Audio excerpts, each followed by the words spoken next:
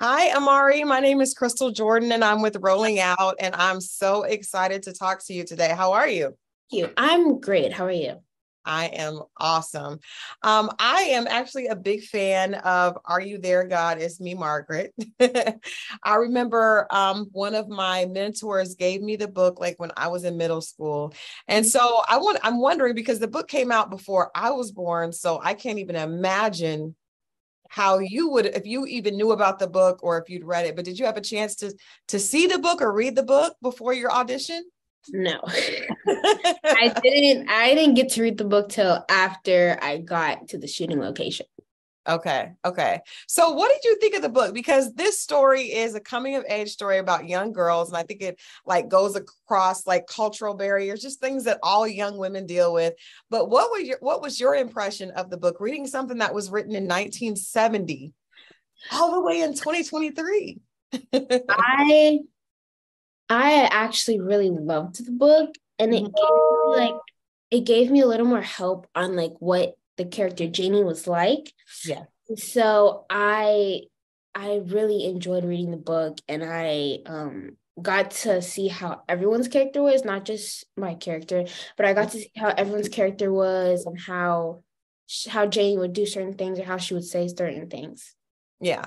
Well, I know like I said, I'm a big fan of the book and you've obviously read the book and this movie is coming out on Friday. But for people that aren't familiar with the characters and the cast, can you tell people a little bit about your character, Janie, that's really good friends with main character, Margaret?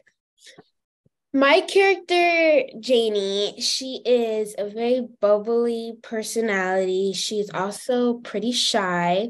Mhm. She has really fun being around her friends. She has a really fun time. Um, she is a little bit of a nerd, um, Okay. but she enjoys hanging out. She also enjoys doing her work. Mhm. She looks like that type of person. And she knows how to make things a fun time. She knows how to turn things into a fun time when it's not at the appropriate setting. Yeah. Well, a big piece of this book is like puberty. And like I said, this is something that all young ladies go through. I'm wondering, just from your perspective, what do you think is like one of the most challenging things if we were to kind of compare Janie to Amari?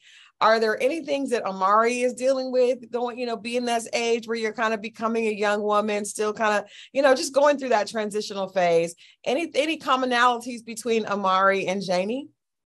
Um, our hair is very similar. Our hair is very similar. Okay. We both um we're both Christian, Okay. actually. We're both Christian. Um, I can't say that, I can't spoil it. Um, oh, a good question. We're both pretty kind, and we're both not really that social. We're both Okay. a little more on the shy side when it comes to being social, Mhm. a little more harder for us to be social. But when we will try to be Mhm. social, and then that just depends on the other person if they're social or not. Yeah. Um, we, ooh, Well, let me ask you this, because this book really was meant to like help girls going through that phase of like waiting. Some girls, develop early, others don't. Some are waiting on it. Some have it happen. It happens and they're not ready. Everybody's like, liking, wanting to be in romantic relationships, waiting on, figuring out when is your menstrual cycle going. Like it's just stuff that everybody deals with. What would be your message, or what message do you hope that young girls that go see this movie, because I know this is going to be a huge hit because the book was so successful. What do you think the main message is from Janie and Margaret and all the teen sensations, crew to girls today that are dealing with the same issues? um, I feel like in the movie, Nancy makes it very clear that she has a bigger chest than the rest of the girls, and Mhm. she tries to have them do exercises to get to to get to where she is.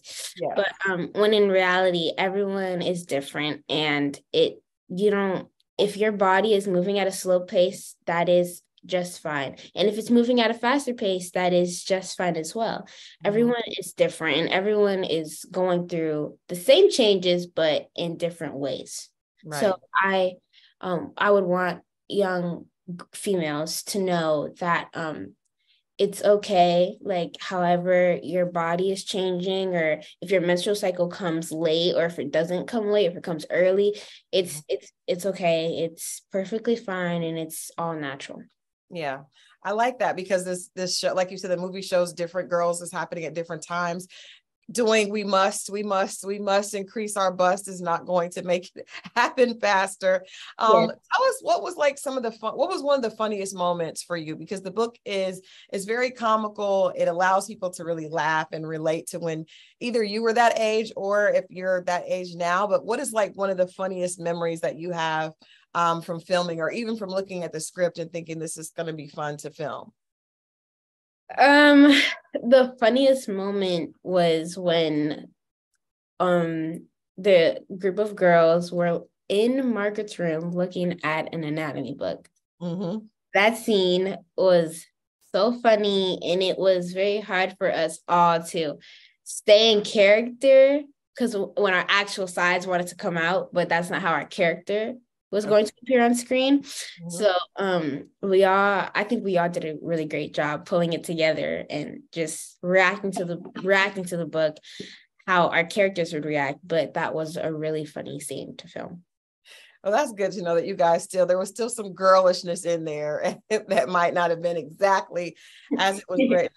What do you think is just, like I said, it's a lot different now in 2023 because social media is around. And so now girls can compare themselves, not just to people that they're in school with, but also like people that they see online, people that they see on TikTok, or that they see on Instagram or Snapchat. So what do you think is like something that you would suggest to girls that may be comparing themselves? And I know you mentioned earlier, like everyone's going through it at the same time, but what is maybe something that you do to kind of help yourself stay grounded and not get caught up in comparing yourself to other people on social media?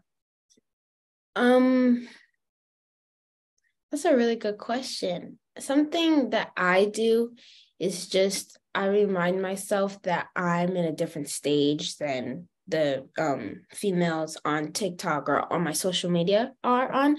So I usually just like first of all, I used to have that mindset, but I don't have that mindset anymore.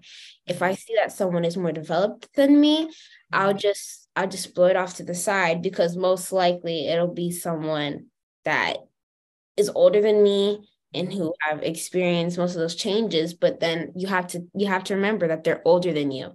So Absolutely. Your body will get to that point. And if it doesn't, that's fine too. But you just have to remember that it's really not good to compare yourself to other people, because you're your own person. Yeah. So when you compare yourself to other people, that makes you think poorly of yourself, when in reality, you shouldn't be thinking that way at all. Absolutely. All right. Well, before we get out of here, let people know where they can see Are You There, God? It's Me, Margaret, and tell us why they need to definitely check it out on Friday. You can see Are You There, God? It's Me, Margaret in theaters on April 28th, and you should definitely go see the movie, because it talks about so many things that a lot of young ladies are dealing with today, and it's a very funny. It's a comedy. It's very funny.